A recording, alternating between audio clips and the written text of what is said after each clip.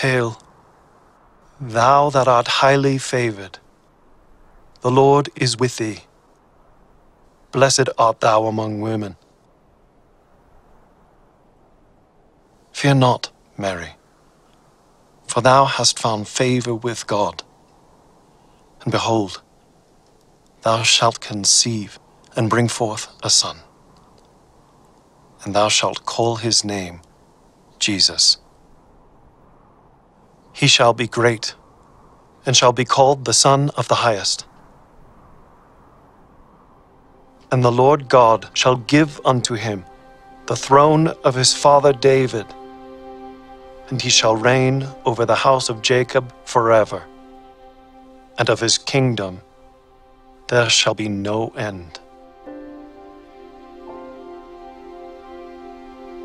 How shall this be, seeing that I know not a man?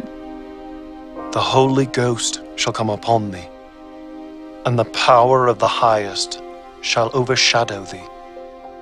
Therefore also that holy child which shall be born of thee shall be called the Son of God. And behold, thy cousin Elizabeth, she hath also conceived a son in her old age, and this is the 6th month with her, who is called barren. For with God nothing is impossible.